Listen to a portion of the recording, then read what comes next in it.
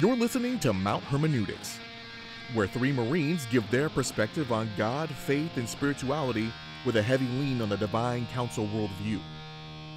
This is not your grandma's Sunday school, nor is it always for the Christian faint of heart. Nothing about who we are or what we say make us experts. But you better believe we'll have a take, and perhaps it won't suck. For at least for 24 hours, we're not friends. That's At least 20, a bad take. maybe like 48. So Matt's wrong. 100%. I'll punch an alien in the face. Welcome to Mount Hermeneutics podcast. I'm Brian. We're going to talk about the Trinity again for the third and hopefully final time. It won't be the last Probably time. not the final time. But it definitely won't be the last to time. round out the series. Yeah. Stuff on the Trinity, part 3. And I'm Andre, and on this topic, I am the main heretic of this group. So here I am. I'm going to talk about the Trinity. I don't believe in it. So, Right. Well, right to it. There we go. So this is Matt, everybody. I don't know. I mean, Dre, like I'm going to invoke my inner Costanza, a little respect for the heretic, but I wouldn't say I'm quite the sitting heretic, but I'm definitely asking questions. And if you guys have listened to our last 2 episodes, you're either getting a lot out of this or you're ready for us to move on to a new topic. But as you know, with the Trinity, it makes sense that it comes in threes. So here we go. Yeah. And I'm glad we're talking about it because it's actually forced me to dig into a lot of early Christianity. What is it that they believed in? What's the earliest text? How do I know that it is? And I had to look into lots of exegetical stuff to Right. see how it fits in context. And, Nice word, by the way. and it was fun, man. Like it was fun and taxing at the same time, because as I got into it, the more that I read, the more I knew I didn't know. so here I am, kind of looking into more stuff, falling down multiple rabbit holes, which also became fun. Lots of ideas and topics for future programming, and it's good stuff. I think I have a better understanding of kind of the original view / what the view was like for the first 300 years, meaning that there was lots of views. And then I've also, because if you've listened to the show the last few weeks, I'm not a Paul fan, but me and him are getting closer and closer. I'm talking to my man, and me and Paul we're seeing eye to eye. We have an understanding of each other anyway. So I don't think he's Warms my heart a little bit. such a dick that I used to think. And I don't blame him. I don't think the fall of Christianity is the great apostles' fault anymore. So sorry about that, Paul. Well, that was a lot to have put on him and then taken off. And I'm sure Paul's very relieved to know you feel that way. He is. Let me worry about the fight when I get up to the council. So So I mean, I agree. I've had my own questions, ideas. Mine have been a little bit different, right? So I was raised Trinitarian. So it's not as if the ideas or the concepts are new to me. The way I came into this, and I think I said this in the first episode on the Trinity, or 2 episodes back, I've always struggled with it as a point of, quoting, I don't know if he actually said it, but it's always been attributed to him, to Einstein. If you can't explain something simply, you don't understand it that well. And most Trinitarian theologians, which is to say most Christian scholars, will tell you, oh yeah, it's super simple. And I'm like, well, explain it to me. And then 4 hours later, you're still talking about it, right? It's like, right. Well, that wasn't that simple if it's taken that much time. That's kind of why we got into this. I think, it's easy to, be looking too hard for something or asking for too high of a, having too high of an expectation level or moving goalpost, all those kinds of things. And maybe we've done a little bit of that here. But I appreciate it. The conversation, this is like, I did a pretty long preamble when we started the first episode, because this is a touchy subject. I get, I hope we've done it justice up until this point. And hopefully we can kind of get through this a little more quickly tonight. And then we can move on to maybe a little more looser and jovial conversations that we might have around some of this topic. And I know Brian's itching to talk, but I'm usually when I speak Bible, I really am joking. Like I'll put like modern language on things that dudes are saying and mess around. I'll add some curse words or whatever. And for this topic, I want to make sure that I'm giving it the respect that it deserves and that I'm being reverent, which was a difficult thing for me to do when we're talking about this stuff, because it's just my style, right? And it's funny that you talked about it should be easy to talk about. Well, in my limited research of what I've been doing, it wasn't simple for them. Like that was the topic of conversation. How do we treat this thing, this guy? Is he God? Is he not God? And there was plenty of Christians that believed that he wasn't. And when you talk about the high and the low Christology, those were real discussions and arguments, and that's what the Nicene Creed is all about, right? So you have the first piece of the creed that talks about the Father, and then the longest section of the creed is the Son, and there's no coincidence why that's the case, because the Son is where all of the disagreement came from. I know the first couple episodes we talked about the Holy Spirit, because I think that's where Matt was hung up on the Trinity, but the Son is where the early Christians were hung up. By the way, Brian's grunt was not lost on me or anybody that heard that. It was funny. Dre said, if I'm not mistaken, you said there's plenty of Christians that don't believe X, and Brian went, no, that didn't. There was right. No, and I'm just saying there was a harumph that came out of this guy. No, that was a But I'm sure we'll get into that some more as we get going. So, Brian, I think you kind of wanted to jump into this. You kind of laid out a little bit of a structure of how to maybe guide us through this last bit of the conversation. I'd like to respond to your Einstein quote, though. C.S. Lewis had a remark about how if it was something that was easy to understand, that everybody just automatically got, I would think it was something man made up. Like if this is a revelation from the God who created the universe, who is responsible for quantum physics and DNA and the wave duality of light and all the stuff we cannot wrap our heads around about the physical universe, and it's a revelation from him about himself. If it made immediate sense, that's probably a big red flag that somebody made it up. This is something people would just intuitively concoct, precisely because of all the problems that it created of understanding and agreement in the early church. So there's that. But so can I respond to that? Sure. So that's fair, and I don't think with what I was trying to suggest wasn't suggesting that the topic should be simple. It's the understanding of the topic. So there's a difference there. I'm cool with the idea of being hyper complex. Let's be real. Anything related to physics is really complex, right? Like the actual level of sophistication of how all that happens is very complex. But there's plenty of modern, Neil is a great example, right? He can explain things in pretty simple terms. He can make Joe Rogan understand how the tide works, right? Like that's a pretty simple explanation that he does to do that. That's not to say that tide is simple, but Neil can explain it. Are you talking about Neil deGrasse Tyson? Yes. Okay. Yes. Yeah. Sorry. He's Neil. Like your drinking buddies. Yeah. I mean, duh. I could call him Dr. deGrasse Tyson if that makes you feel better, right? But I just wanted to make sure in NDGT or whatever his letters are. But yeah, that's what I'm talking about. But he can explain it simply, despite the system being complex. And that was kind of the bar that I was going into with something like the Trinity. Look, there's other parts of theology that have complexity to them, but can it be explained relatively simply, right?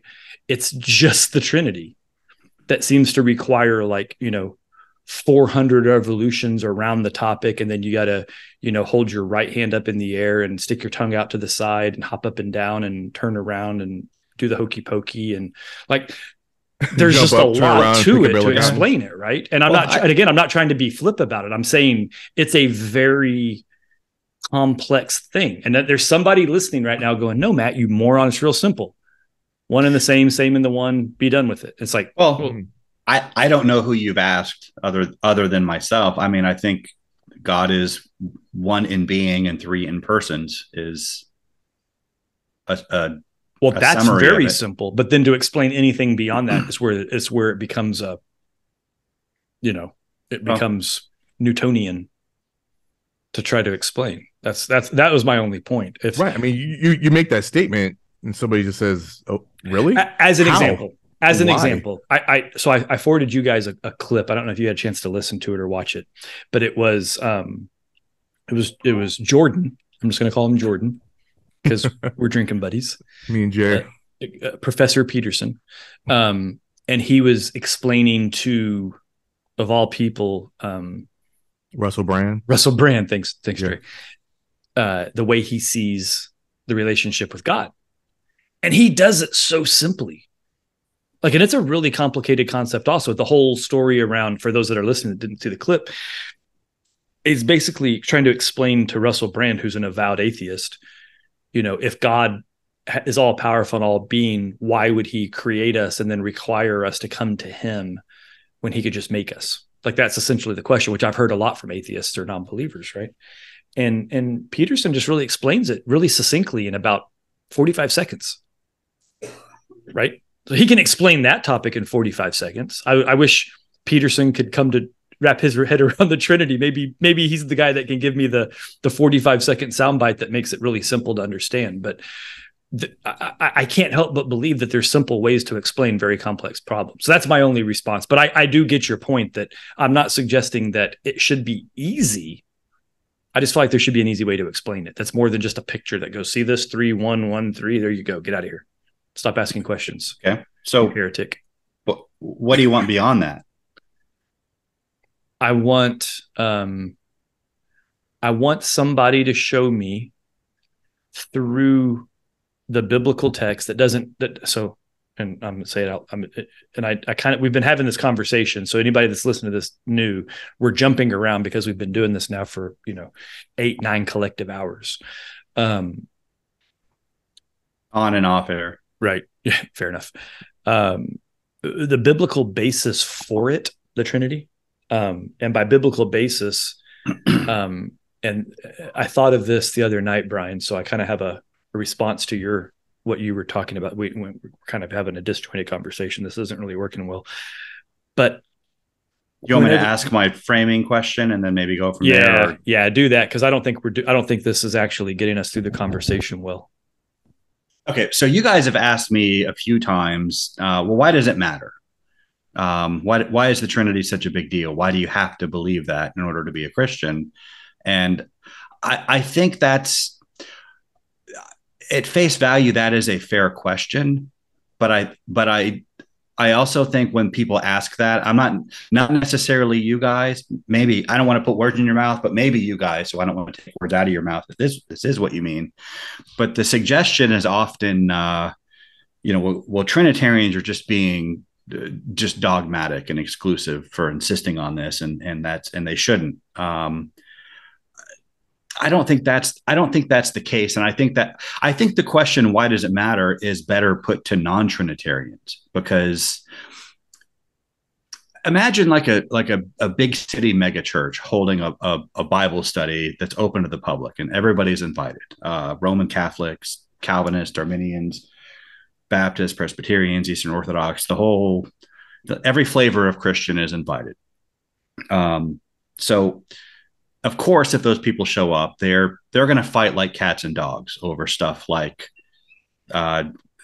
immersion versus sprinkling baptism, or infant baptism, or transubstantiation, or the role of priests and saints and all that stuff. All the stuff that denominations fight about. What's up? I realize I said it the other day and we just kind of flew past it. What is transubstantiation? Can we get into that later? No, I'm for people that are listening that don't know what the word means. I Well, it don't think we doesn't should matter. throw out big words like that Well, without explaining it. pretend I threw out some other doctrinal disagreement among denominations. That's not really the point right now. Is they're going to fight like cats and dogs over all of the things that divide denominations, but what they're not going to fight about is the Trinity. That's kind of the default setting of Christianity. That doesn't necessarily mean that it's correct, but it is the default. That is what if you're going to any given church, no matter how different, they're going to agree on the Trinity. Even if they fight like cats and dogs over all that other stuff. That's amongst mainline Christians. Amongst mainline Christians, right. But that's why we use that term for those that are non-mainline Christians, right? So Dre, I don't know if you've heard that. But another observation differentiation before. Oh yeah, I have. Okay. But another observation about this hypothetical ecumenical Bible study, if somebody wants to go, asks one of the organizers, well, okay, what Bible should I bring? Should I bring an NIV or an NET or an NASB or an NRSV? The organizer is going to look at them like they have two heads. They're going to be like, well, I don't care. Whatever Bible you use. Unless they're a KJV only guy. If they're a KJV only guy, then it's not a question. Okay, but my point is, well, a KJV only guy could bring the KJV. So that wouldn't be an issue. But my point is, I assure you, we have listeners out there that are like, there is no other translation but the King James. Okay, but those guys exist. The point of it is, the people holding this Bible study for all of Christendom would not need to screen out the wrong Bibles at the door. Just any Bible will do, because there are differences, but they're not divided along denominational lines. They're divided along methodological lines. Like some translations do it word for word, others idea for idea, others kind of negotiate the best fit between the two. But you can get all that. You can get their methodology in the translator's preface. You can get variant readings in the footnotes. That's not going to be an issue for the Bible study. And it's not going to be a Bible study where the Trinity is the default.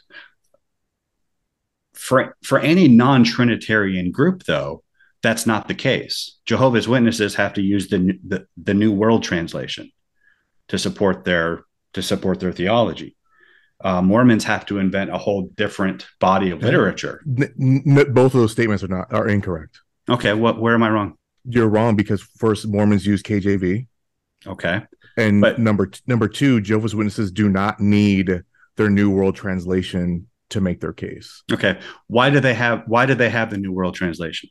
They just think it's different and better. Like, I don't know. I'm not Jehovah's Witness, by the way, but they don't have to have it to make their case. In fact, I've done a lot of door to door as a Jehovah's Witness, and we read from whoever's Bible is standing there. Okay. Well, if you go to a Jehovah's Witness Bible study, are they not using the New World Translation? They are, yes. Okay. So if you that join New the World church, Translation would not be invited into your hypothetical Bible study? They wouldn't screen it at the door, but okay, very well. If you're going off of that and you get into a discussion about the Trinity, you're going to come to different conclusions, because there are certain key verses in the New World Translation that they change to obscure the Trinity. John 1:1. The New World Translation reads, "In the beginning was the Word, and the Word was with God, and the Word was a lowercase God." And there's all kinds of stuff like that. This is all, but in Mormons, on the other hand, there's a whole different body of literature. Latter-day Saints. Right. Well, I don't, I'm not trying to be contentious about that, but the point is they have a supplement that does back up the things that they're saying about their theology, but their theology comes from the King James Version Bible. Well, that's arguable, but the fact of the matter is, the idea that God began as a man on another planet and then became God, and that we all can become exalted beings like God and become gods ourselves, and that sense, You can't get that from the King James Bible. You can't get that from any mainline You also Bible. can't get that from the Book of Mormon. I don't know how they get it, or Okay, then. but Neither but do the I. So I think we might want to move on. but my point is, any non-Trinitarian group, in order to maintain this theology, they have to get away from the Bible or replace the Bible somehow to maintain that theology. I understand your point and I respect it, but I don't agree. And for example, I don't. What if there was like an Ebionite group that was still around? What about okay? What if They would use the Bible? How do you know that? Because they used the Bible back then, or they used Scripture back then. They used Matthew, for example. Okay. Well, we don't know a lot about the Ebionites besides a few scant remarks. But I'm not trying to go down a rabbit hole of just Ebionites or people that we don't know. I'm just saying that even in the research that I'm about, that I could talk right now, I didn't read anything crazy. I didn't go from other translations or outside of the Bible. I'm reading the text, and if you don't bring the Trinitarian idea to the text, I'm not getting it out of the text, is what I'm saying to you. So, yeah. Okay. So what I'm saying to you, and I'm just to frame my question is, okay, please. The Trinity, the doctrine of the Trinity is the default position of Christians. And you don't need a special set of scriptures as Jehovah's Witnesses do, as Mormons do, to maintain this belief system. So, or as Andre Bibbs does, like I don't know where you're going with this. Given that those two observations are the case, and we can quibble about that later. But my question is, why do you guys make an issue out of it? Like, why is it important to undermine and challenge and deny the Trinity? Oh, I think, I'll answer it first. I don't. It's not. That's not the way I'm coming at it. So you got to remember, Dre and I are looking at this from a very different set of perspectives, right? Dre is non-Trinitarian and he's trying to understand why. I am Trinitarian ? Simply looking for the actual basis as to why I am quote unquote believe it, right? So for me, I look at the things that I'm told are Trinitarian in the Bible. And I just came up with this the other night. I was thinking about the Second Amendment relative to the Constitution. The Second Amendment is enumerated in the Constitution, right? It actually says the words about why we have the Second Amendment, the right to bear arms, et cetera. And yet roughly 50% of the U.S. population is hung up over the placement of a single comma after the word militia and questions whether or not we have the right to have weapons. That's a fact. That's not a question. That's a statement of fact. 50% of the U.S. is split on the Second Amendment. Even though it says the words, you should have this right. And it was added after the original book was written. I'm using the word book in place of the document as we forgot this shit. We need to add this back in because it's really important. There is no such enumerated placement of Trinitarian theology in the Bible. To my understanding, you have to already have a theological opinion and then go back and read the Bible recursively to extract Trinitarian doctrine. That doesn't mean it's wrong, by the way. I absolutely disagree with that, but I understand that you disagree, but that's my position, right? Like Trinitarianism could and might and likely is 100% correct. Sorry, Dre. I think it probably is correct. So Brian, like I recall you and I having a conversation years ago, and it went something to this effect. I'm going to use words very loosely. I'm going to put words on both of us because I'm trying to restate the conversation for this group. You and I were talking about basically apologetics, right? And you were making a case for apologetics, and I was kind of poo-pooing apologetics. Was this after sushi and I don't remember. It was a while ago, right? And basically, I remember that conversation. Basically, you said to me, "Why do you believe in God? Why are you a Christian?" And I was like, "Well, because I believe this and that." And you were like, "Why?" And I was like, "What do you mean why?" And you kept hammering on why. And you were making the case that it's vitally important for a person to understand theologically, conceptually, philosophically, whatever the ology was that you were using at the time, that a person has to actually understand why they believe in order for that belief to be valid and real and healthy and fruitful and blah, blah, blah. Right. Again, I'm super hyper simplifying the conversation. And I was pushing back on you at that point because I was like, I believe, like I was told to believe, I believe. Now I feel as if this conversation is wildly flipped. You're telling me I should simply believe the Trinity because all Christians believe in the Trinity. No, I didn't. I never said that. I'm asking, you actually just said that. You said I it's said important, I it's said essential, that's the default. and it is the default. Right, it's the default. And I'm saying, you why said is Trinity it the default? is Christianity. Right, and I'm saying, Yeah, why I did is it say the that. default? Because to me, the default should be what you can actually excerpt and extract from the words simply, not having to go get a degree in theology, come back and read the Bible and go, oh, now I see the Trinity. It makes perfect sense now that I've had it beat into my head for 4 years and wrote papers on it and had to stay late in class and blah, blah, blah. That's how I see it. It's that hard to extract in words. I get it. It says one verse in Matthew actually says the Father, the Son, and the Holy Spirit. Cool. That doesn't mean that's the Trinity. It just says that's who you should be baptized in. Right. But then it talks about, address that. We talk about Jesus pre-existing, maybe, if he's the word. And I do believe that. I'm not suggesting it's not true, but I'm saying it takes an interpretive read to get that part from it. If Genesis simply said, God has always existed, he exists singularly and in 3 parts, and he existed before time, and then in Genesis 2, he created the heavens and the earth. Like if it literally just said that, it would be a lot harder for me to have the position that I have. But there is not a verse that says the Trinity exists and here's why. So I go back to my constitutional scholarship point. I get what you're saying. Right. The Second Amendment says it is the right to bear arms. Right. I'm chomping at the bit to answer that. Okay, I'll shut up now. I want to give Dre a chance though. I've also in your scenario, I've been to many a church. I've had many a theological conversation, and I wasn't hung up on that default.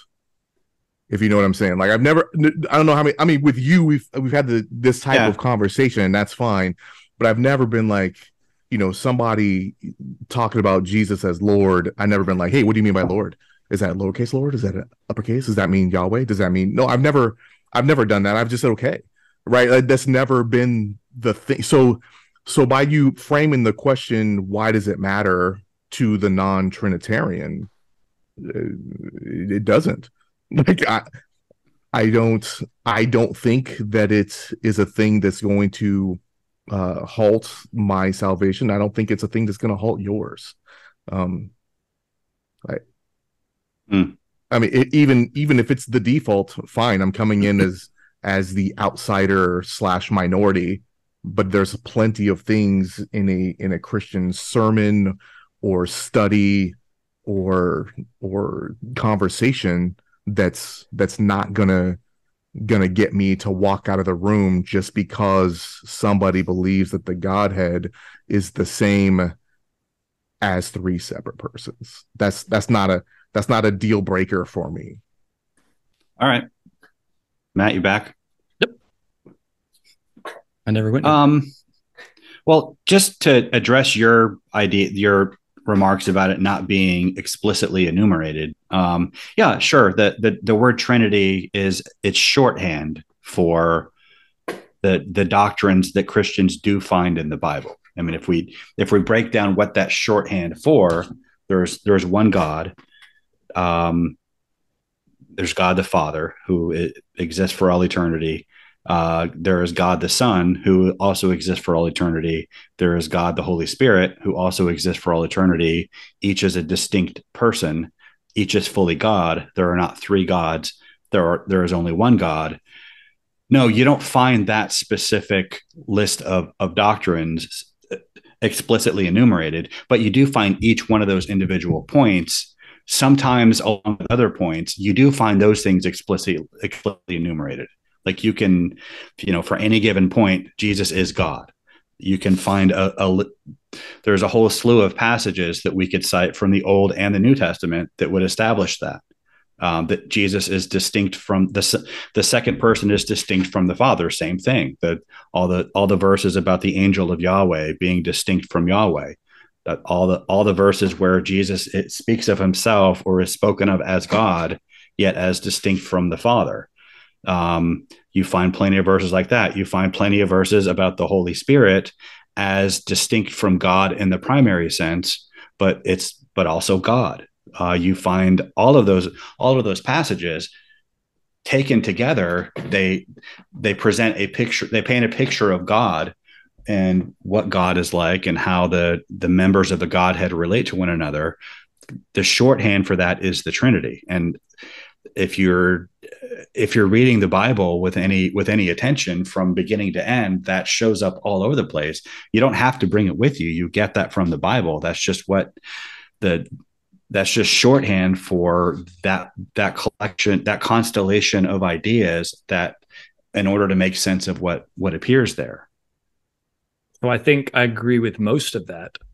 I don't know that I see all of it, so I don't want to go. Even I agree with most of that. Most of it, yeah. I mean, most of it. I mean, I think probably 70-80% of it. I'm like, yeah, absolutely, no problem. Okay, so I don't see reference to. I mean, we're rehashing the last couple of episodes. I don't see reference to the Holy Spirit pre-existing and existing forever. I see proof of the Spirit being part of God. The Spirit of God. Part of God, but fully God. Fully God.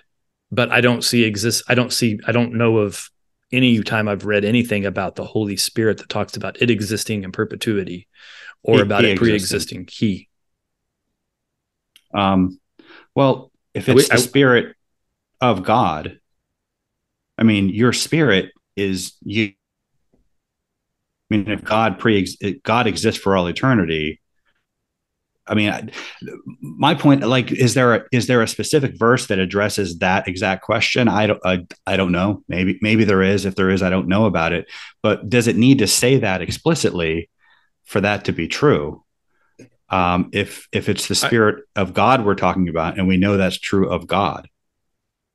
That's the only thing that I'm hung up on with it.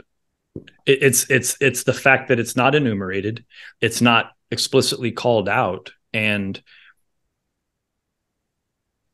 well, if A and B, then C is true, do we have to show explicitly enumerated C? Can't I just show A and B? I mean, if you know for sure that if B, then C. But to me, that's where the assumed or theologically invented. What's the alternative? What do you mean? What's the alternative? Well, if the Holy Spirit is not pre-existent, I mean, if the Holy Spirit is God, then by definition, he is pre-existent. Do you remember what I brought up last week about the verse in about the Passover? About the destroyer. Mm-hmm. Yeah. So is the destroyer a different embodiment of God? Is that a fourth person? Why would he be? Because it's a different name that we've never heard before. Well, was it Jesus? Was it Jesus, or was it the Spirit, or was it God? Was it Yahweh, or was it the Spirit? Which one was it? Well, it's kind of a rhetorical question, by the way, because it's not a fair question. It's not. It's not a name. It's describing his activity. That's just what he's doing. I mean, when we talk about the Holy Spirit, he's given a name or a role. That's all, and that's supposed to be sufficient for his personage.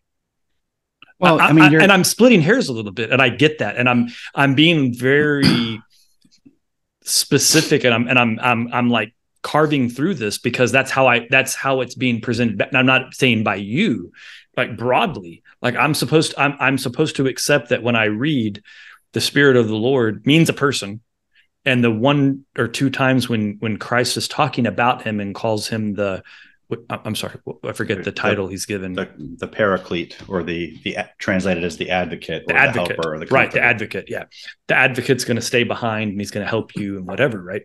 So that's supposedly the only time, or the only couple of times, that the Holy Spirit is given a personage, a standalone identity. Well, that's not true. Where else? Throughout the book of Acts, throughout Paul's letters, Peter's letters, throughout the Old Testament. I mean, he's given personality. Yes. Yeah. You can grieve the Holy Spirit. The Holy Spirit spoke to the prophet Ezekiel, said, "This is what the Lord said."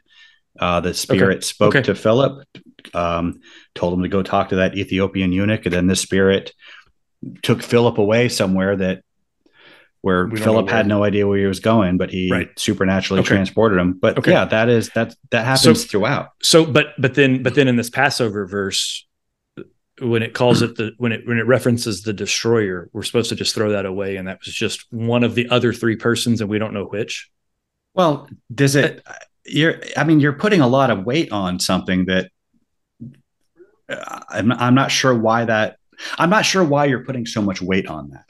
Because I'm trying to say, is there maybe a fourth person to the Trinity? And because my problem with the Trinity is not the three parts. My problem is that a whole bunch of people have created this paradigm that can't be altered. There's a orthodoxy paradox. It's a bootstrap. It's a bootstrap paradox of theology. In fact, one of the early Christians, the Gnostics, whether we want to throw them out or not, we probably should. Yeah. Some of them were there's 12 gods. There's 365 gods. I'm not trying to go same, right? So I'm not trying to go down that path, but that's kind of the point I'm making is if the destroyer is unique, then maybe there's a fourth. Are there others that we missed, that we've glossed over, that weren't translated properly? Is it just that God has an innumerable number of personalities because he's God? And then there's the modus. Why wouldn't the modality guys that I don't even know what that means, by the way. Brian's brought that up before, and we've never fleshed out what modalism is. We should. What does that mean? There's one God, and then he uses the different names we have for God to do his bidding. Basically, God is one person. Okay, it is one person. But he manifests in different modes. He manifests, right? Yeah, that's what that means. But why wouldn't the angel of God, who in the Passover just be the same angel of Yahweh who appears in every other instance? Why would it be? Right, because they gave it a different name. They purposely called it the destroyer. They didn't say the Spirit of the Lord then went and killed all these babies. Because they're describing him by his activity. It's not a name.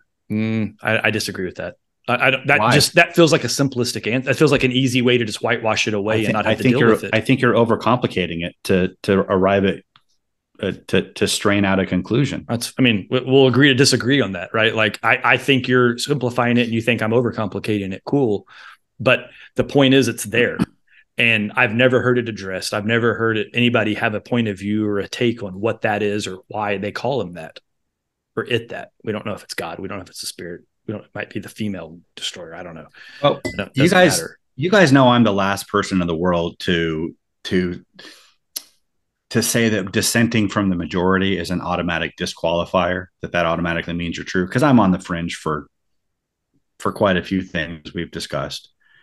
But as a general rule, if 2,000 years of Christian tradition has a particular set of beliefs, if there isn't any particular reason to question it, it's probably safe to go with it. There's where I disagree. Man, come on. So they killed so many people for having a different point of view. So it was dangerous to have a different point of view. Your example of that's the default, and they wouldn't screen it out.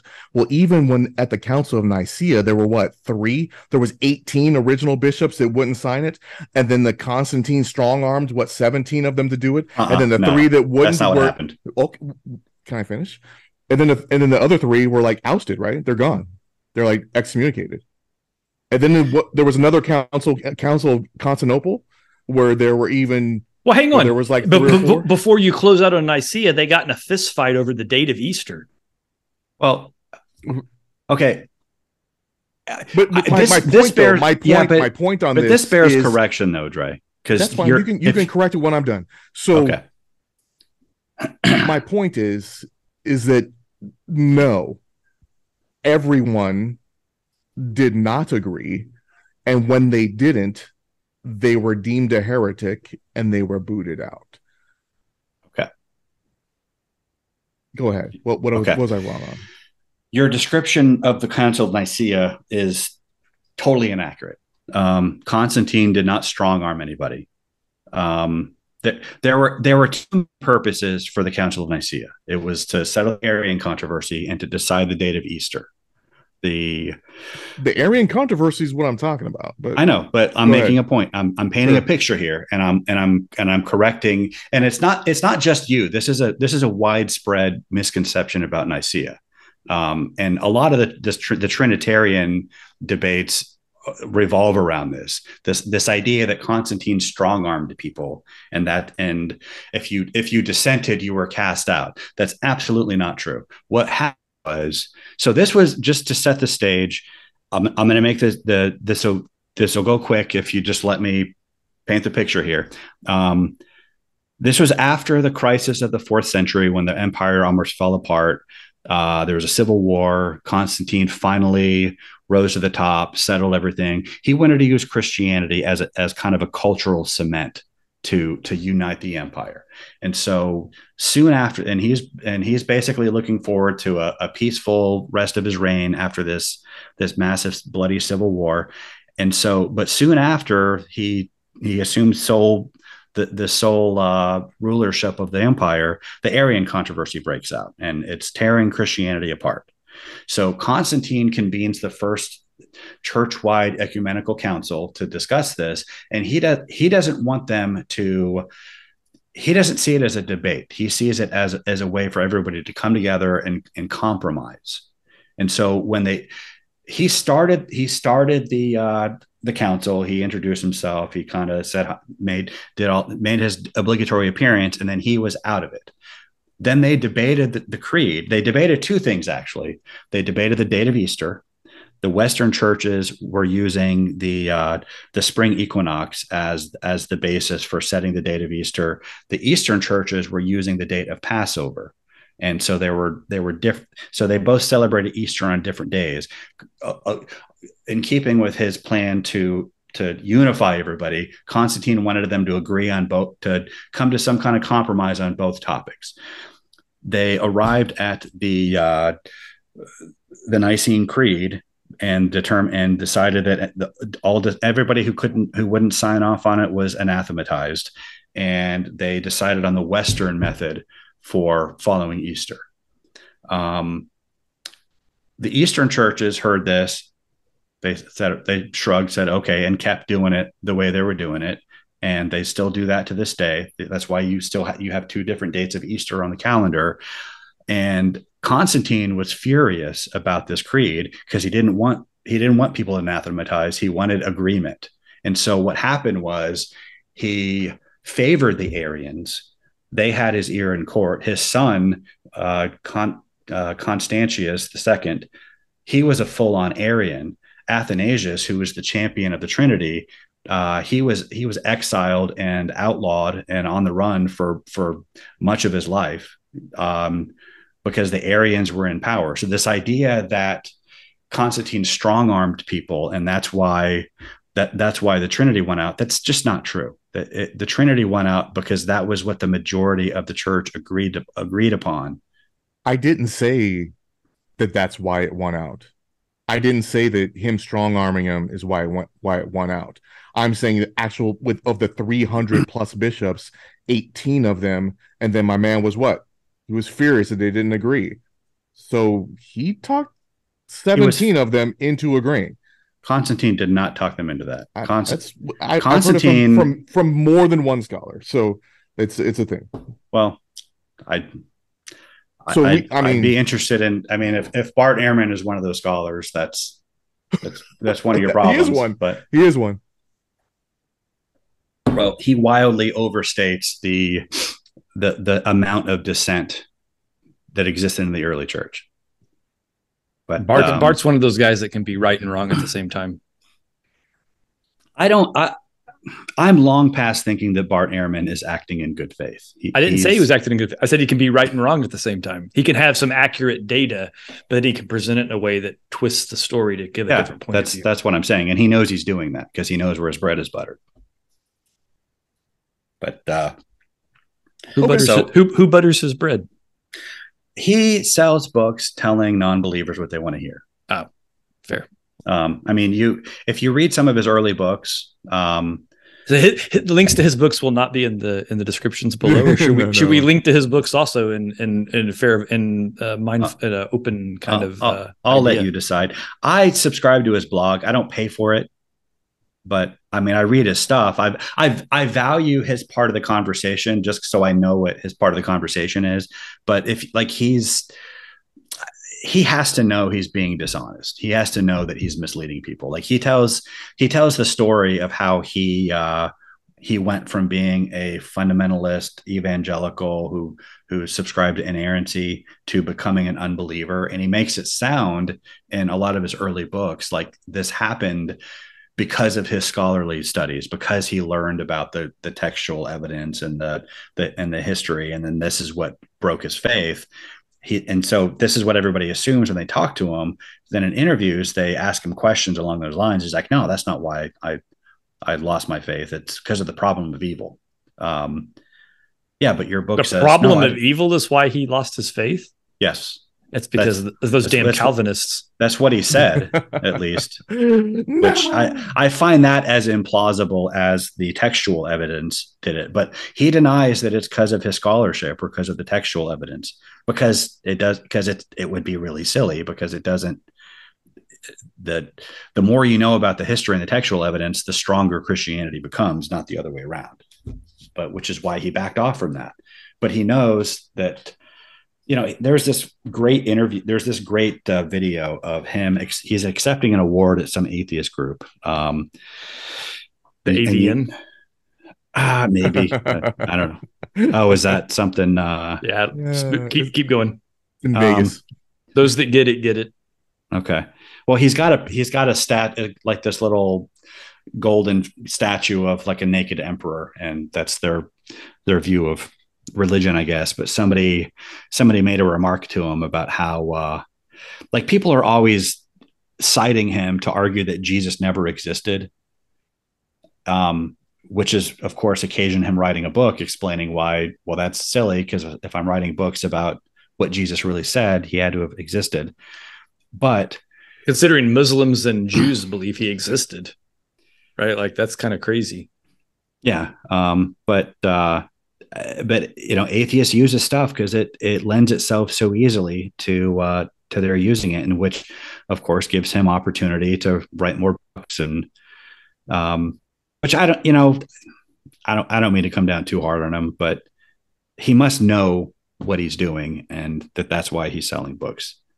So anyway, I mean, Mark Twain said, something to the effect of never underestimate human stupidity, right? Sure. But, I don't want to spend the whole night prosecuting Bart Ehrman, but that's what I think of him. If anybody listening at home, I don't remember how we got to this point or how to bring us back to what we were talking about. Scholars and what they say. Yeah, right. And Constantine. Right. And Bart Ehrman was one of the scholars that I read that talked about that. But also the idea, and this isn't necessarily what Dre said, but it's still a common idea that's kind of a package deal with this.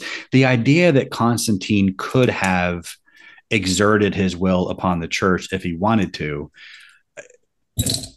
This is right after the Diocletian persecution, which was the most severe empire-wide brutal persecution in history, where people were being tortured and to recant, and they wouldn't. It was illegal to own scripture. People kept them anyway.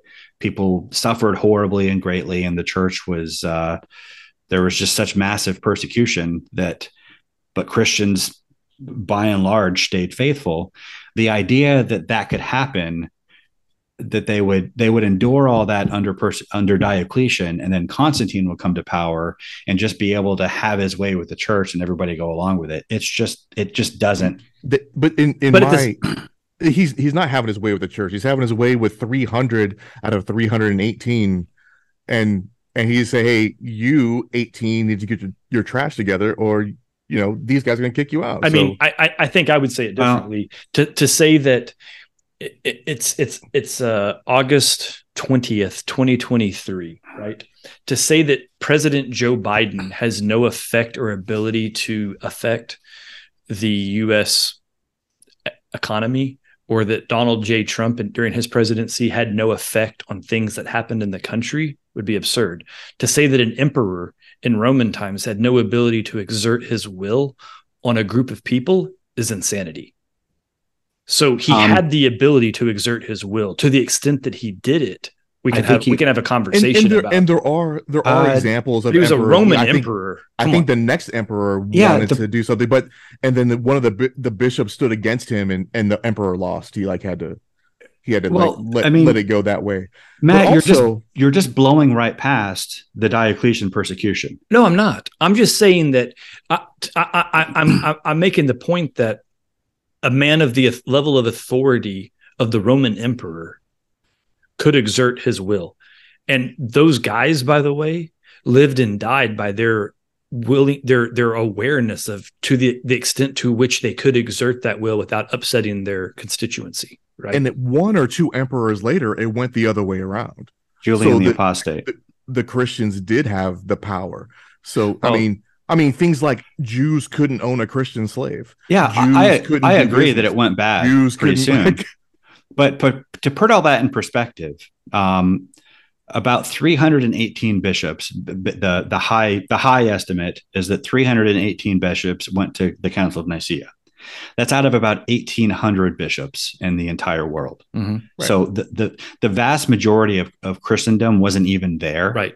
And that's what I'm trying to say, is to say that the guy who brought them all together couldn't affect the few hundred that showed up. Like that's, like people, he's got his advisors standing around. They're like, hey, listen, Emperor wants you. It's like, yeah, not to mention like, hey, by the way, you all agree and you are the most influential for all of Christendom. So, or my entire empire. So guess what? I mean, I'm not suggesting that it was untoward or that it was wrong even, but to dismiss his ability to have any influence over the outcome is a little naive. That's all I'm trying to say. Except he didn't have any influence over the outcome. He just didn't. He was furious about the outcome. He didn't want a creed that excluded anybody. He wanted a compromise. No, I get that. He didn't, but the bishops that won did. So they kicked him out then. So who ousted him? Well, what do you mean by ousted? What does that mean? There were some bishops like Arian himself that could not come and worship ever again. Ever. Lillian cannot use the phone ever again. So the stories I recall, Saint Nicholas was kicked out for fighting, for fisticuffs. Well, right? He had to sit outside and time out. But the Arian problem didn't go away after Nicaea. That's kind of my point. Is it persisted for centuries? This idea. He's like, oh, you want to kick me out? That's cool. I got bros over here. Well, they enjoyed they enjoyed political favor for quite a while after that, because Constantine was so mad at the Trinitarians. So this idea that the victors wrote the history, and that's why, and they burned all the Arian stuff and they excluded them from influence. It's just not true. Well, is it not true? Because where is that writing? For writing to have still existed today, somebody has to care enough to keep copying it and preserving it. Right. So it wasn't burned. It just fell into obscurity. Yeah. Books fall somebody else won. Books fall out of. Yeah, but you're making it sound like it was a fight, and that they exerted political power to stop the other people. No, they won, and I put that in scary quotes. They won because that was already the majority view, and the Arians were already. They were a small group that enjoyed some political favor, and they persisted because of. You know what? That's totally fine. But that's not can keep me from being skeptical, because I don't get to see their side of the story for any of these guys. Okay. Well, I mean, I'm just addressing the common misconception that the That's Arians fine. were just And the, actively persecuted and their books were burned, and that's why we don't have it. And it was just an arbitrary political. but at the same time, it wasn't like the same type of uh, what we have in the United States with religious freedom. You literally you couldn't even be pagan anymore, right? If you practice paganism, you were in trouble. Am I wrong? Yeah, eventually. Yeah. So why would that not be the case with Christianity that was deemed heretical Well, yet Arianism persisted for for a centuries while, after that. for a minute, For centuries up into for a the hot like minute? in the into the high Middle Ages. Is it too soon to say make America Rome again? If you couldn't America, be a pagan. I think America. Oh, right, gotcha. But anyway, I mean, I think I guess we're at an impasse with the historical discussion. But That's fine. is there anything else you want to say about the Trinity, Dre, or any I mean, questions we want other to? than the fact that I don't think that Jesus is God, then that I there's so Matt has the Holy Spirit and it's not enumerated. I am just yeah, Jesus came from God, so he's not God. They're not the same person. They're three different persons, Well, and there you go. To okay. my Well, to I mean, my to my Trinitarian ears, that was the most insane response to a question. Brian said, "Do you have any other points?" And Dre said, "Other than Jesus isn't God, no." Other than I don't that, even know how to no. process those words. Like, so what would it take for you to believe that he is? What So evidence? it has to do with what does it mean to be God, right? So Okay. um and you're gonna have to forgive me, and this is not a cop out. Um, since my stroke, I legitimately can't remember things that I've read.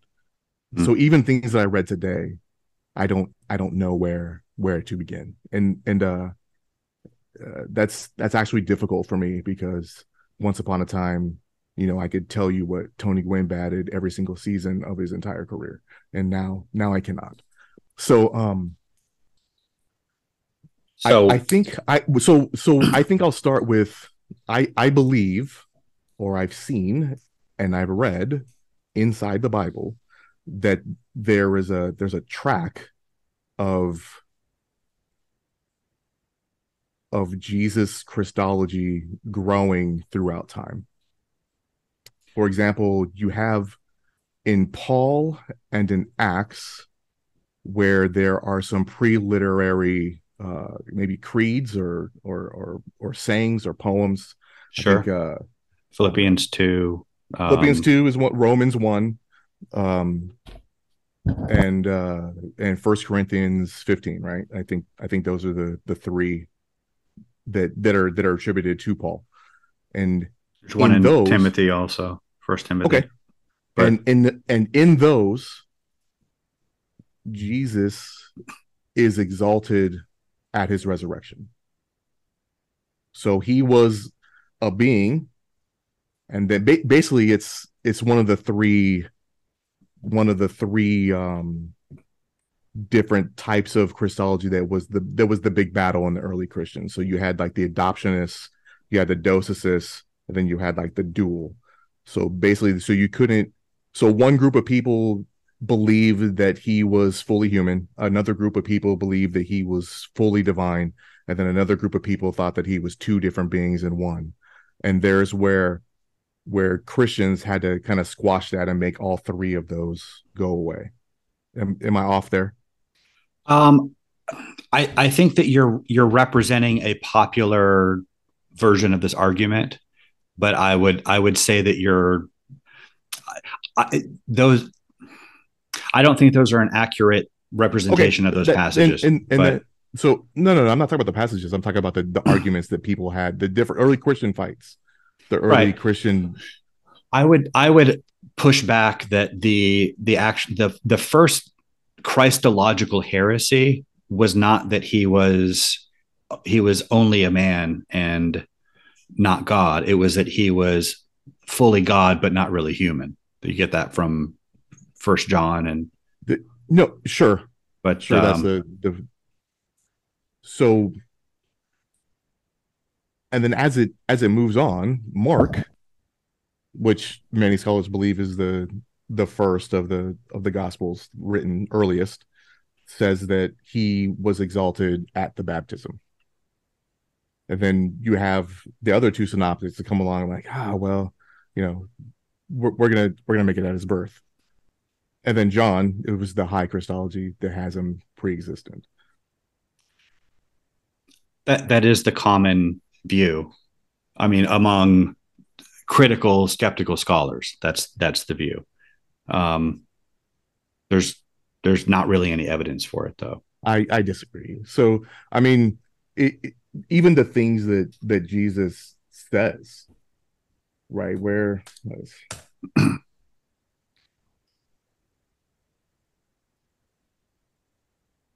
first when he in Matthew when he talks about he gives more props to John the Baptist. Where is it in Matthew when he heals the lame guy, and then they're like, "Hey, who are you to say that he with his sins?" And he's like, "Who am I? I'm the one that's been given authority." I think that in that time, it's like we've downplayed the word adoption as if you're adopted by someone, you are not fully, you don't fully take on their persona. What do you mean, Dre? I'm not following that. Okay, so basically like, oh, he's a mere man, so we can't. I think the emphasis is wrong there. The emphasis should be on his exaltation and not on his mere. So Matt, you may understand something where someone, if you have a real child or a biological child and you have an adopted child, where somebody would say that's not really your child. That's kind of an inference, but no adopted parent would ever say that, right? And in the Roman times, there was only two people that were, or two different beings that were the Son of God. One was the Roman emperor and one was Jesus. And the first Roman emperor was adopted.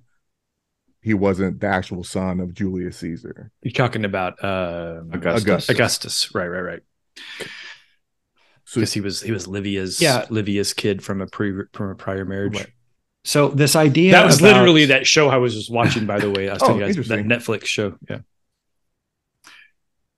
This idea about the earlier versions have a low Christology and then the developing high Christology in later versions, that is the standard view among critical scholars. There's also no evidence for it.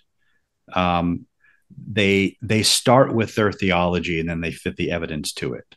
Like there's this idea of whether you have the Jesus of history versus the Christ of faith.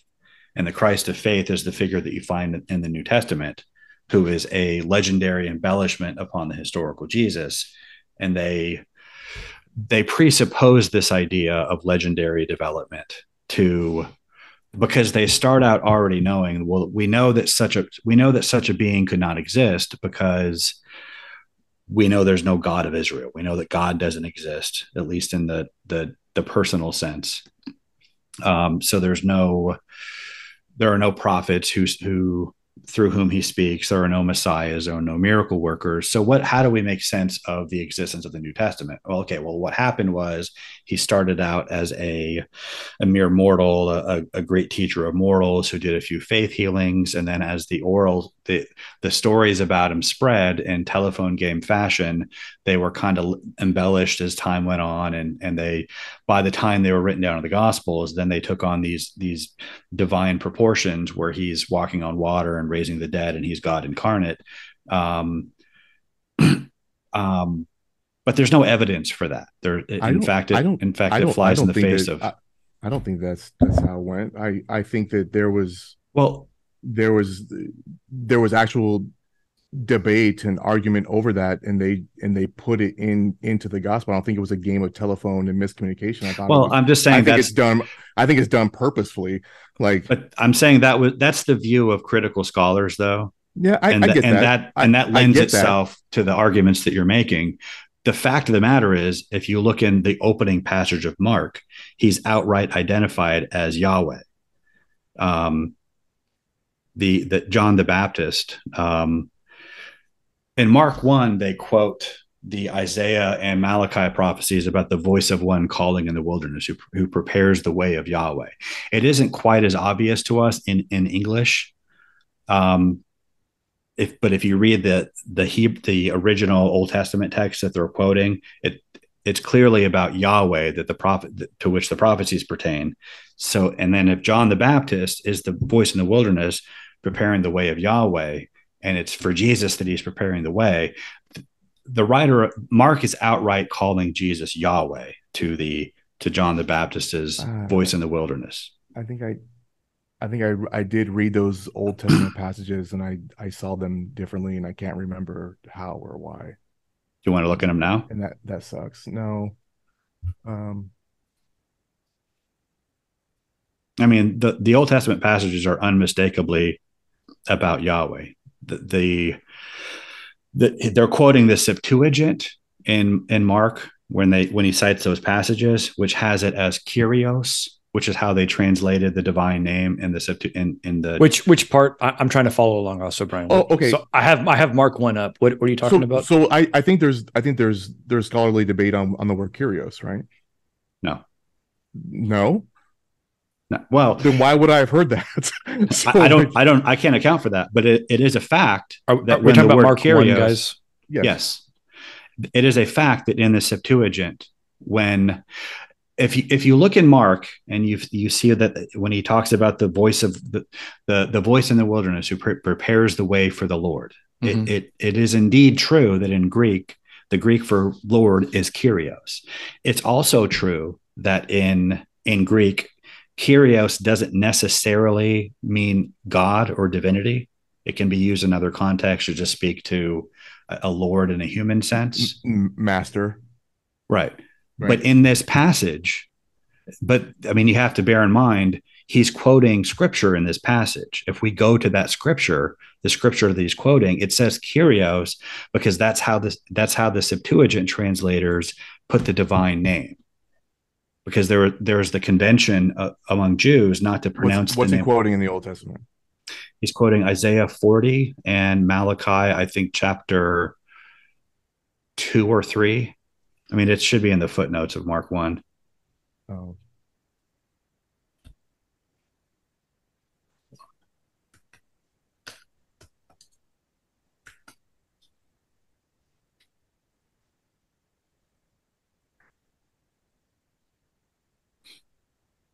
Yeah, it's Isaiah 43. 40 verse 3. 3. Yeah, 3 through It's just 3. Yeah. A voice cries out in the wilderness, clear a way for the Lord, build a level road through the Rift Valley for our God. Right. That's the NET. Because that's my jam. But also Malachi 3, I will send my messenger who will prepare the way before me. This is God speaking through the prophet. Then suddenly the Lord you are seeking will come to his temple, the messenger of the covenant whom you desire, says Yahweh Almighty. But who can endure the day of his coming? And so this is a messianic passage, and an argument could be made that this was fulfilled by Jesus cleansing the temple, and by dying for the sins of the world and tearing the curtain in the temple in two. But I mean that's Mark, which is the earliest and has supposedly the lowest Christology, opens his gospel identifying Jesus as Yahweh. Okay. So, and also, like if you look at those passages, those early Christian creeds that Paul cites, Philippians 2 is one of them.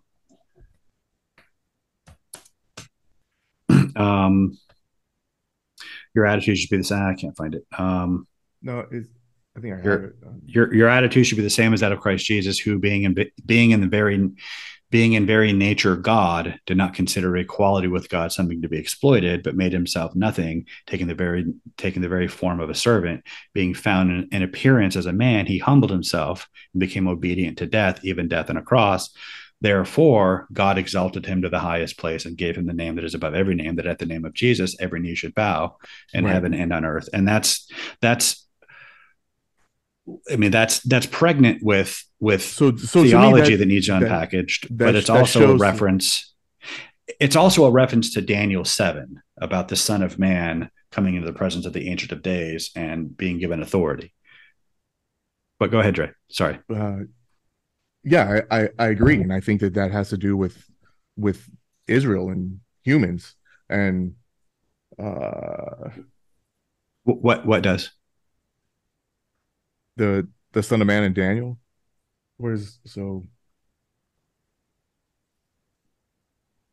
Because it so so Dre, I'm gonna flip what I've been arguing with Brian about, right? As at least a binarian, not necessarily a Trinitarian, right? Sure. When I read specifically Philippians 2:6-11, I can't read that any other way than that saying that Jesus was God. Like it's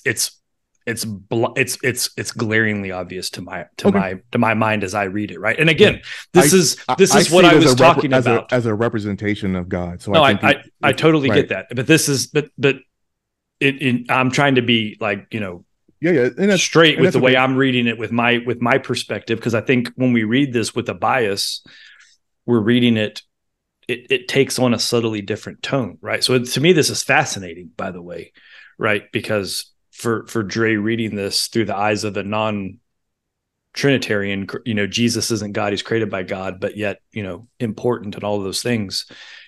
When you read that, you're like, I'm reading this with a different filter. I read this and it's like, it's pretty simple to me. I hear what Brian said and I'm like, yeah, that's clearly what this says, right? Because it's simply that it's 6-7, right? I don't need the rest of it. It's Philippians 2:6-7. And the theology that is being displayed there, he's being in very nature God. He took on human appearance. He became a man, and so he divested himself of all of the prerogatives and powers of divinity. But he's still God. He's still in his person. He's still God, but he's God on human terms with only the prerogatives of a man. Yeah. But then he dies for the sins of the world. Therefore, as a man, he is exalted to the right hand of God. But he was always God. But I see that as, so who through he was in the form of God, did not count equality with God because it's not a thing to be grasped. So to me, that harkens back to Genesis, where, hey, if you're going to be like God, you have to, you can't go grasp those things. Adam grasped to be like God. I see what you're saying. So now I hear what that. Jesus is doing is he's emptying himself and becoming a servant, which is what we should do instead of do what Adam did. So that's and that he went so far with his servantry that he even died on the cross. And then because of that, God exalted him to be the ruler of this place. So in that sense, he is God to us, but he is not God the Father. He was no, he's not God the Father. But what? So let me give you my read. So my read on this is the conversation with the thief. The thief looks at Jesus and says, "If you're God, call down your angels and end this thing. Like, prove it." And that's what that's saying. Verse 6 did not regard the fact that he is God as something to be grasped, saying he could have called all this off, but he chose not to. Right. That's the unique difference here. That's my, and I get what you're saying 100%. I can see how you read that because of your the way you're coming in this from and a different angle, right? Right. Like, so when a captain walks into the room, you salute him, right? When a battalion commander walks into the room, he's still your daddy.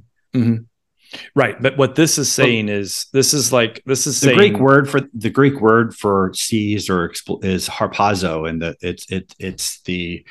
it's like to grab something and run off with it, or to the connotation of is of pressing an advantage or exploiting. And I think the point of it here is that the important point here is where he's starting off. He's starting off as God. He's just not he's just not pressing his rights as God. If he's not actually God, it's not that he was a mere man, but he earned the right to be called God. Right. He started out as God. He didn't exploit it. So through this reading this week, I have landed on pre-existence. I'm not of the he didn't get exalted until he was baptized or that he was resurrected, that he was a servant of God and he came down to come do this stuff as a man. So that's different. Dre, let me ask you this. Did you watch the video, the Jordan Peterson video, the one we were just talking about? Okay. Yeah. So you got all of that, right? What he was saying about how the act of choosing to love God is what is special, right? And I'm totally 100% with that. Conversely, that's what is so special about Christ choosing to die. He 100% didn't have to. At any point, he could have called that off, right? Because he's God, right? Well, like in what other, even if he's God too, for lack of a better term, he could still call it off. But it's a bigger deal if he's God one. If he's God actual. He's not right. He's not God Bravo. He's God actual. He's just God forward. Right? Maybe. So for the uninitiated that are listening, I'm using military comm jargon, right? And what we're talking about is actual versus Bravo versus forward is how you describe command elements in military, at least in U.S. military, which the three of us are. But the point is forward becomes actual when the rest of the element catches up with. Right. So that's the analogy I'm trying to use here to make a point.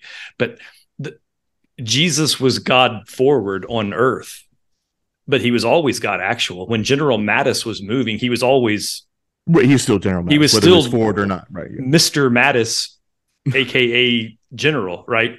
But his command name was different based on his role he was playing. And when he took Baghdad, and he called in that VTC and he said, Baghdad is now Blue Diamond Actual, right? Right. He was declaring that he had taken Baghdad as part of the forward movement. And to me, that's the difference here. It's the difference of actual forward versus, whatever, but it's still the same dude walking and moving and communicating and wreaking havoc on bad guys. A weird analogy, but that's I don't think it's a weird analogy at all. Well, of course you don't. Everybody else is like, "What the hell are y'all talking about?" But that's how I read 6, 7, and 8 specifically, right? He could have called this off because he was at the same time the dude. He's the dude standing next to the dude, doesn't know who the dude is. I just think that, and there's many more passages that basically talk about by, with, and through. Right. So, because of the Creator, we have these things. And because of Jesus, we go through Jesus to get to the Father to do these things. So why are they the same person? They're not the same person, right? Right. The same being. Right. Okay. I mean, remember, that matters. It's so simple a caveman could do it. Yeah. Right. Well, it's, I'm not splitting hairs. That matters. This goes back to the complication and the lack of simplicity around such a simple concept. And look, I get it. At the end of the day, it's something that's greater than us, so it shouldn't be easy. But I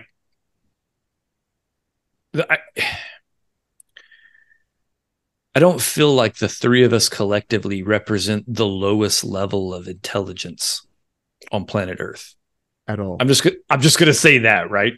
And if the three of us are struggling to succinctly and fully comprehend a concept that's supposedly fundamental and necessary to the overall theology of Christianity, what does that mean for everybody else that isn't attempting to wrap their brains, minds, hearts, and souls around it? I think you're overstating the level of difficulty, though. Am I? You are.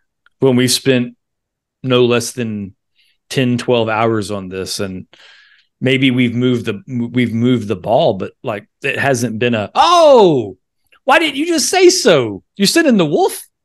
Well, That's all you had to say. okay. Again, I mean, the Trinity, the term Trinity is shorthand for a constellation of ideas about God. Mm-hmm. Each of those ideas about God are individually explicitly stated, or there are. Matt looks like he's got something going on here. It's just hot in here, man. I got to turn my fan on. Like I'm almost sweaty. It might be. Maybe it's the. Each of the individual components of the Trinity, you can find. There's no shortage of passages to support each one of them, but so it's not at the end of the day that difficult to grasp. But it's when you. Well, I don't know. I'm not going to venture guesses for why you guys are having trouble with it. But I'm not having trouble with this. This one's easy for me. But like I said, it's because of my pre-existing perspective, I think. Okay. And that in of itself concerns me. Not that I'm wrong. I'm also not gonna concede that all of a sudden I was some kind of brainwashed kid into not believing something. I think it's the reverse. I think it's the reverse. Brian actually did infer that through chat. Well, Brian might have. Brian's a jerk. Well, I'm not. Most definitely did, but that's okay. Okay, I didn't look.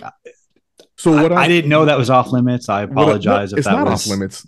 But I'm saying it's not true. No, but just to be clear, I never said, "Hey, Dre was brainwashed as a kid. That's why he doesn't think this." It was short. I just used a shorthand term. What I said was it would be weird if Dre was raised in this and he had no attachment whatsoever to it. That's all I said. And okay, and it's fair. So that would be weird. It's almost like the fact that I'm struggling with it when I was actually raised in it. Unless you just wanted to rebel against your parents, but it doesn't seem like you have that kind of relationship. No, that's not at all what this is. This is the opposite. I know. Sorry, I was talking about Dre. Like if Dre just wanted to be rebellious against his parents, then I can understand. Like, no, I love the Trinity. Trinity's the best thing ever. Right. But you have a good relationship with your parents. And the truth was, while I was sitting there, I didn't give a fuck. I just wanted to get to the next song where I can get up and get a drink and talk to some girls. Right. Go to lunch or something. Right. Go eat. Yeah. When do we eat? Like I'm I'm starving. Talking about. Right? When's the next song, dude? I'm trying to sing. I'm trying to blow, dog. I do want to ask. I'm sorry, I mean to interrupt you. I was afraid it was going to move on before I got to ask my question. Then I jumped the gun. I apologize. I'm rude. Yeah. What were you saying, Dre? Sorry. It doesn't matter. Go ahead and ask your question. Well, but conversely, that's why I didn't let my daughter go to summer Christian church camp at local Falls Creek because I went to Falls Creek and my daughter was not going to go to the place that I went to. I went to Falls Creek in college and there were some shenanigans. We moved back here from Texas, and my wife was like, Carrie was like, "Hey, apparently this Falls Creek is a big deal," and I was like, "Yeah, no, she ain't going." I'll bet it is.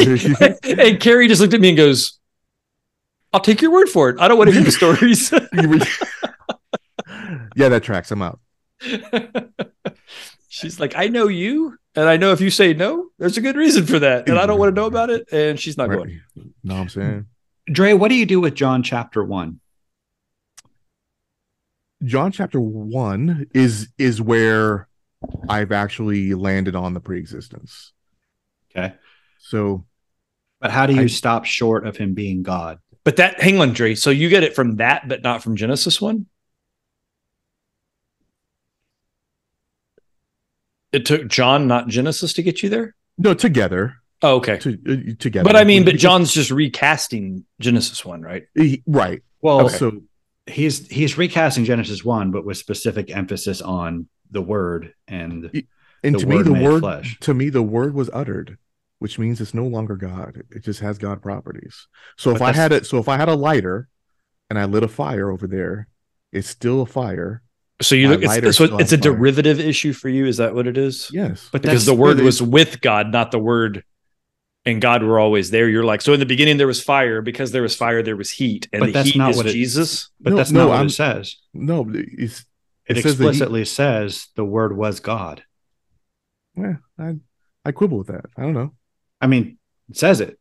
I mean, Brian, So Brian, I feel like he's Look- getting there. Take the win and move on, and don't Yeah, I mean, beat it into the ground. no, I'm not trying to win something. I genuinely want to know, like, how, like, what do you do with that? I don't think it's the same God. I think that it is of God, because God has so many different connotations. When you ask an ancient person from that time, you're like, hey, do you think that's God? Like, the first question is, what do you mean by God? What do you mean by that? What's your word? So, um, Just to review, it reads, in the beginning was the Word, and the Word is with God, and the Word was God. He was with God in the beginning. Through him, all things were made. Without him, nothing was made that has been made. In him was life, and that life was the light of all mankind. The light shines in the darkness. And then it talks about how he's the true light. Yet to all who did receive him, to those who believed in his name, he gave the right to become children of God, children born not of natural descent, nor of human decision, or a husband's will, but born of God.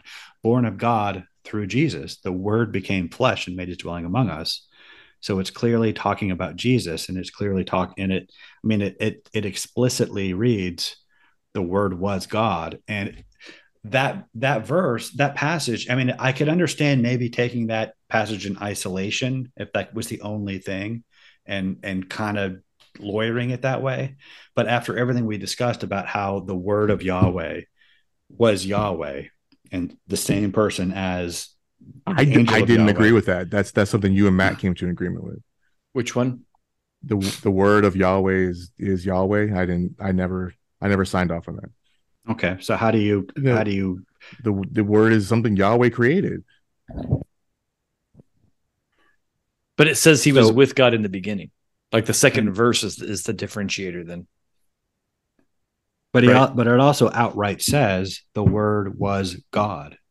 Okay. So if the Word is a different God, then there are two gods. The Shema, the monotheism is no longer true. Then there are, in fact, two gods, not just one. But the Scripture throughout insists there's only one God. Well, there's only one eternal God. So, Dre, let me ask you this, and I'm asking this with all charity. I'm just trying to understand where you're at. Are you in a place where, like, God was always there, and then, like, a freaking nanosecond later, he made Jesus, and so they were there, like, kind of, sort of forever, but it just wasn't forever? Or they both came into it? Yeah. No, I'm just trying to understand where you're at. Yeah, that's the first created thing ever was the Word. God.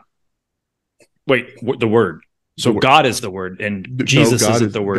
God is eternal. So Yahweh's the Word. That's what you're saying. Yahweh's the Word. So then Christ isn't the Word. Is that what you're saying? And I'm not trying to trap you. I'm just trying to get to common ground. Or do you not? Do you not know? Wait. I'm not sure. I'm just saying that's fair. There's God, and then there's the Word, and the Word became Jesus, right? So and that would mean Mark has a higher Christology than John. Perhaps. Yeah. I mean, I don't care. I'm just trying to get to a place of understanding, because which, by the way, I don't think John has a higher Christology than Mark. I think you were making a point. I get it. Right. Yeah. I mean, I think they both have high Christology. They just express it differently. Is it Christology? I always pronounce it Christology. Potato, tomato. I don't know. I mean, some people think that matters. In the feedback, is it short I or long I? Is it trochaic or iambic? What? Wait, what are you saying? Not that the it same was? thing, but you're saying Christology or Christology? Mm-hmm. Yeah, I say Christology. So is he Jesus Christ? Well, it's Christmas, not Christmas. It's Christendom, not Christendom. It should be. They're dickhead. It should be the Christ right. Mass. It should be, but it ain't. It might, but it's not. Wow. So is it Christology or Christology? Okay. Maybe he's Jesus Christ. Of all the things we argue about, I'll just let you have this one. Because you lost, because I just gave you 3 versions. That's the other pronunciation. Okay. You came in all chesty. You got slapped. I know. You got Harvey Spectered on that one. That's I am humiliated. You win. Well, you should be. Yeah. Let us know in the comments. Is it Christology? Christology. I'm curious. Like, I'm just curious. It doesn't matter. It doesn't change your salvation. I'm just curious if it's a short eye or a long eye. I'm going to hell, so it doesn't matter. Well, I don't. Look. If I'm going to hell, it ain't because I call it Christology. Hey, and by the way, I don't believe in hell either. So, wait, what? Oh yeah, I don't believe in hell. No damn hell. I don't know what to do with that. That's okay. I don't know that. I think there are good arguments for and against the idea of eternal conscious torment. For regular people? Well, because I think that's actually an interesting segue. But I feel like there's a difference for like fallen angels versus people that just didn't accept Jesus as their savior. I don't know. I mean, I don't think it's. That would mean that we have some kind of weird pre-existing soul. Is that true? Right. So, I mean, if I die, I die. Are you asking so me? Why would I? I'm asking whoever. Matt? I'm just asking. I know why he's asking. Actually, that was a little bit of a.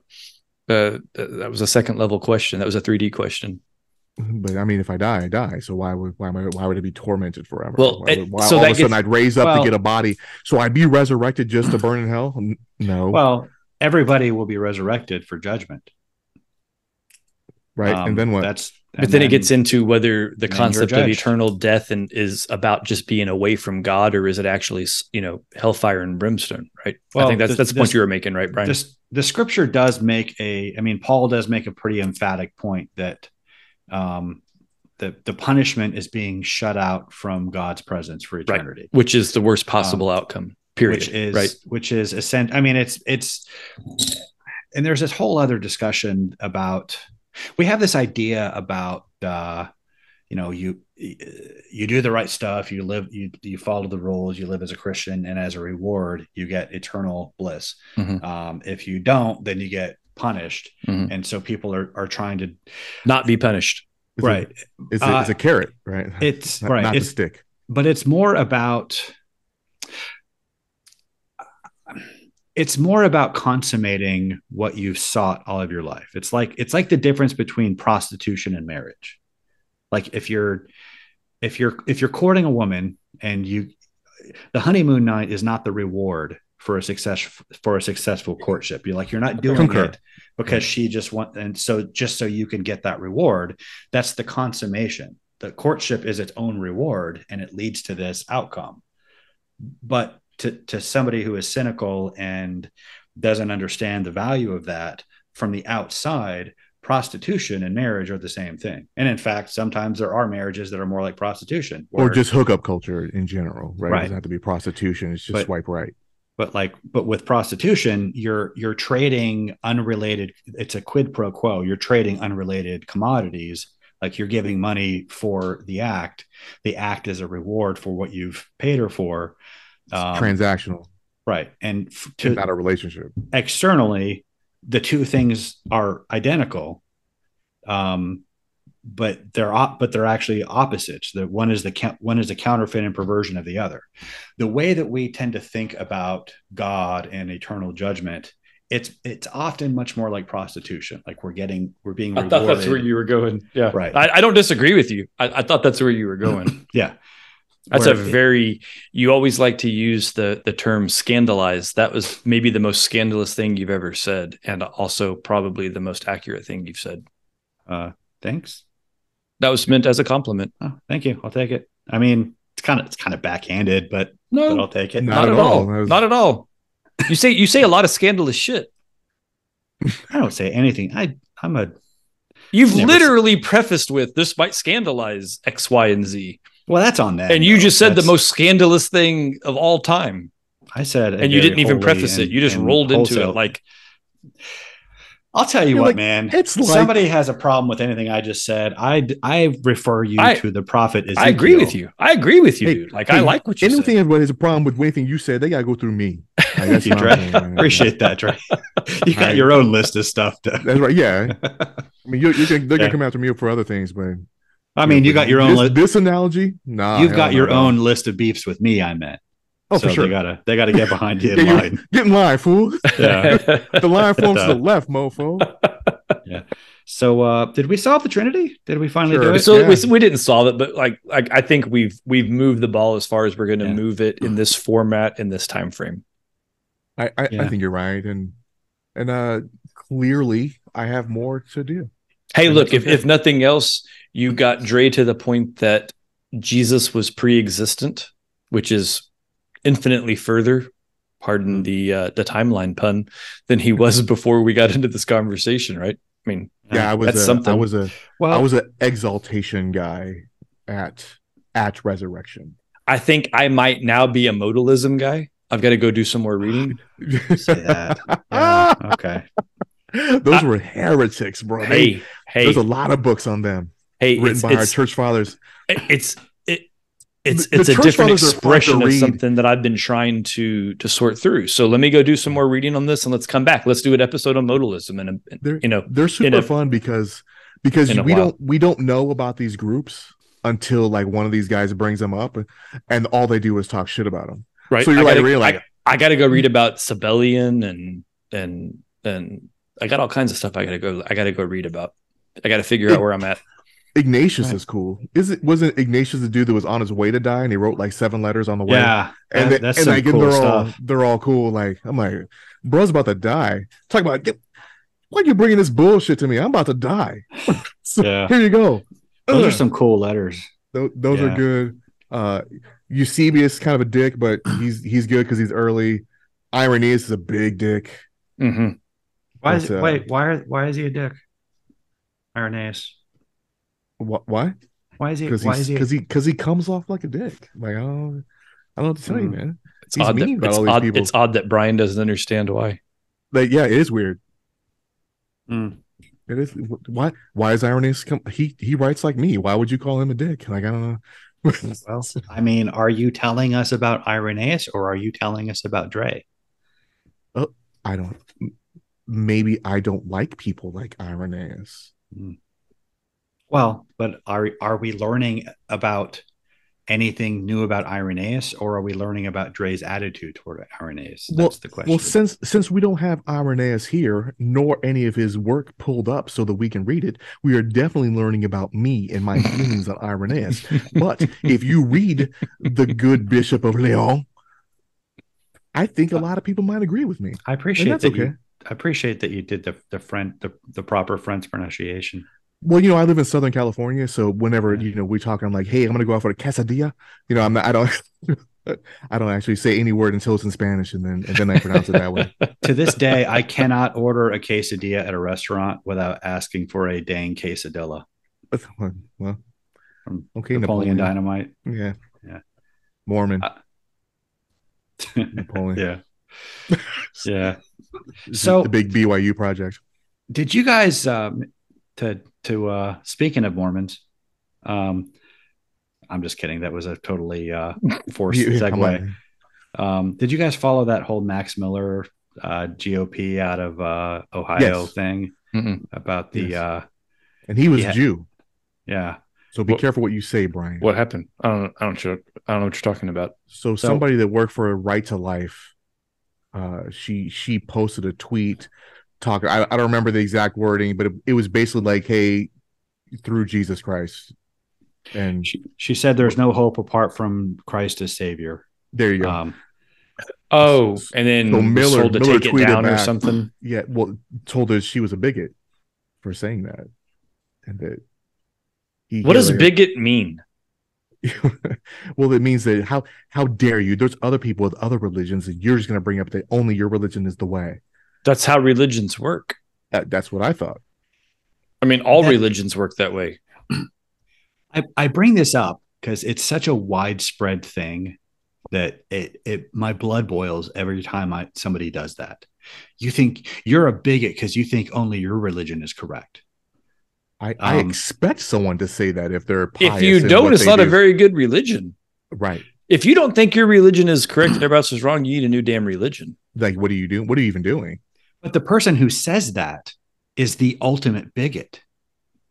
I agree. They're basically saying that Well, why would that be bigoted for me to think my religion is correct, is true? Well, Well, because you think everyone else is wrong, Brian. yeah, okay, sure, but for that to be bigoted, though, it would have to be true that all religions are equally valid, right? Right. Right. And also, Which, I don't understand why he saw a tweet unsolicited and just replied to it like that, shot it out to everybody to call her bigoted. Like, I don't. I think what are you doing? I think there was a history there Sounds like there was something personal going on. I because she was suspect. fired. Also, I don't know the guy, but I I did suspect see that. this was some virtue signaling to moderates. Like, look at me, I'm one of the good Republicans. I'm not one of these religious extremists who actually believes their religion. But for that to be bigoted, all religions would have to be equally valid, which means that no religion has any validity. Well, Which means that's true, but I kind of I hearken to it was Penn Jillette, who is an atheist, but said, if you really believe in a religion and you're not trying to convert me, you're a piece of shit. yeah, yes. How much do you have to hate he was talking about his Christian friend who didn't try to evangelize to him, and he was pissed. He's like, so if you really think I'm going to hell, why would you not want me to not go to hell? Are you not my friend? Like, that's so weird. Merriam-Webster defines the number one definition of religion: a personal set or institutionalized system of religious attitudes, beliefs, and practices.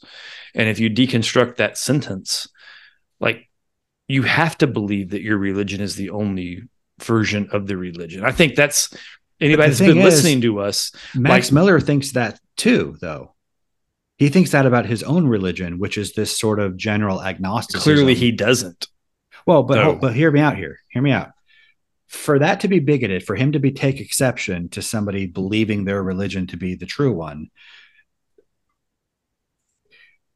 all religions would have to be equally valid, which means none of them are valid. Right. If they're all valid, none are valid, because they're all just BS people made up. I agree. And so this kind of general agnosticism and sneering rejection of religion, that's basically his religion. That's his religious outlook, which is a-religious. Right. But that's still a worldview. It's a worldview, but it's not a religion. You can't have a religion that's a-religious, right? Like, sure you can. This is his view of reality. Asexual is a sexuality. This is his view of what religion is and what reality is, and he's basically imposing it on everybody else, saying, if you don't think like me and agree that our religions are equally invalid, you're a bad person. And so I would actually go the other way. I would say, if you're religious, but you believe that other religions are accurate, you're an idiot. Right. Yeah. Which might be worse than being a bigot. But I mean, I don't think anybody really believes that. I think they don't want to be a bigot. They're more worried about being a bigot than being accurate. Who in Right to Life isn't Christian? Yeah. But I think the person who everybody says in that organization would probably heart that tweet. That's an interesting question. So let's think about that. Is it possible to be pro-life and be atheist? I think so. I think so.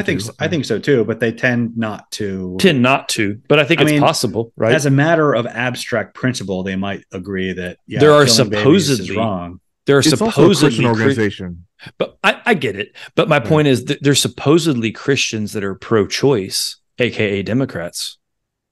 Right. Well, there's a whole, the Pope came out and said it's impossible. Right. But there are a lot of self-avowed Christians that say they're pro-choice. That exists. That's a thing. Whether the three of us agree or our listeners agree, I mean, those people do exist on planet Earth. It's an interesting concept. There's also people that supposedly believe in freedom that aren't pro Second Amendment. I think there's a. There are liars. No, they're not. They're also idiots, right? But that's a whole different thing. Our culture Dre, is those trees are disintegrating. swinging behind you, brother. Are they? Is the storm coming in? Yeah. How's your hurricane going, man? Look over your shoulder, man. Those Oh, trees are hell kicking. yeah, finally. It's about time. Oh. This might be the last time y'all hear from Andre Bibbs. Nah, it's called Hillary. She can't do anything right. She can hurricane about as well as she can be a secretary of state. She can for run an embassy. The what was it? The Onion or one of those websites? I forget who it was. They said that all of the deaths that are attributed to Hurricane Hillary will be considered suicides. What does California have on the Clintons? Right. I don't know what I did to the Clintons, but here she comes. I mean, Right. please. She's about as good as a hurricane as running for president. That's all I'm saying. Like, get out of here. Wow. You suck at protecting embassies and running for president. That's how good your And destroying coastlines. right. Yeah, I mean, I voted Republican, so I destroyed the coastline already. It is my fault. How dare you? I know. I guess we made that volcano go off last year too. We did. It's funny that that's not even mentioned. Like, hello, All the water global is warming the that comes biggest from that and everything. greenhouse Yeah. gas Yeah. known to man. I'm so mad about that. Have you guys watched the movie? What is it like called 65 or whatever? 65 million. The Kylo Ren. Driver. Yeah, I mean, I haven't. I just watched it the other day. day. It was pretty cool. Uh-huh. I mean, I say pretty cool. It was all right, but it was fun. I finished season 9 of Suits. Did you? I am done with the series. You've already passed me. Yeah. I'm done, and I don't know what to do with my life now. It's over. I thought there's like 14 seasons. There's 9. Oh, okay. Don't talk to me then. Yeah. I recently. It's like the date with my wife, and now we're not friends again. I don't know what we're gonna do. Gotta find a new show.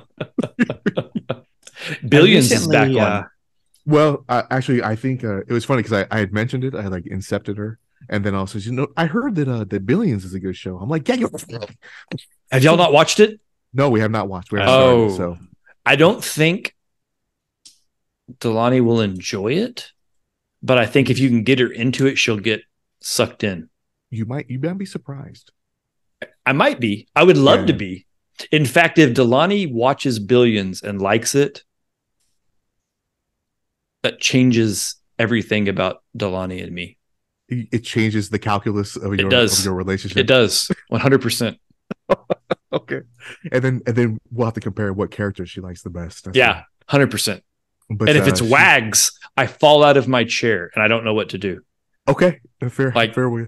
It can't be. I think we're gonna watch Lioness tonight. That's okay. The movie or the series? The series. Okay. So because this hurricane thing, I don't have to be in until 10 tomorrow. That's nice. What's up. I know. So just keep blowing. Right. Blow, cinnamon. They should have named it Monica because that's the one that actually blew. So I don't know. I don't know what to do with that. Yeah. Just smile. If you know, you know. I mean, yeah. It's not really a secret. Man. It was pretty overt. What's he talking about? Who's Monica? Thanks for listening to Mount Hermeneutics. We hope you enjoyed this show and maybe even took something away to think about. Be sure to send us feedback, both positive and negative. Like and subscribe on all the socials and tell your friends. Until next time.